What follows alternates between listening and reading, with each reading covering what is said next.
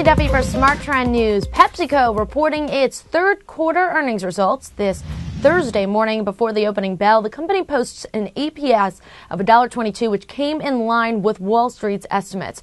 Revenues in the quarter rose by 40% to $15.5 billion, ahead of Wall Street's estimate for $15.37 billion.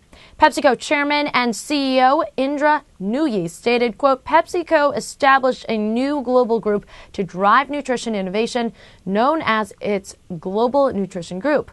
The creation of this Global Nutrition Group is part of our long-term strategy to grow our nutrition businesses from about $10 billion in revenues today to $30 billion by 2020. For fiscal 2010, the company is targeting an 11 to 12% growth rate for core constant currency EPS from its fiscal 2009 core EPS of $3.71, which is within the previous guidance range of 11 to 13%.